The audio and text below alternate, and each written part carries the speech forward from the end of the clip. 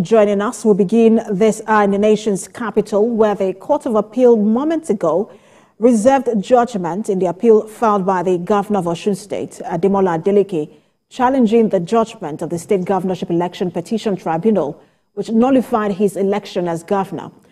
A three-member panel of the appellate court, led by Justice Muhammad Shaihibu, made the reservation after the parties adopted their processes.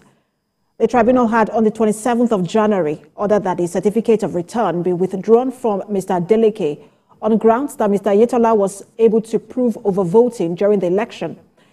Counsel to Mr Adeleke, Oyetola, held that a member of the panel, who is also air her opinion during the judgment delivery.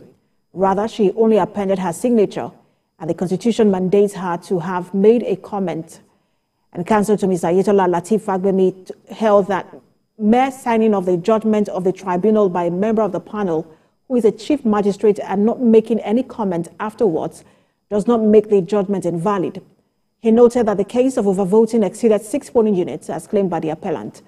In the 31 ground of appeal, Mr Adeleke prayed the court for an order setting aside the whole decision of the tribunal.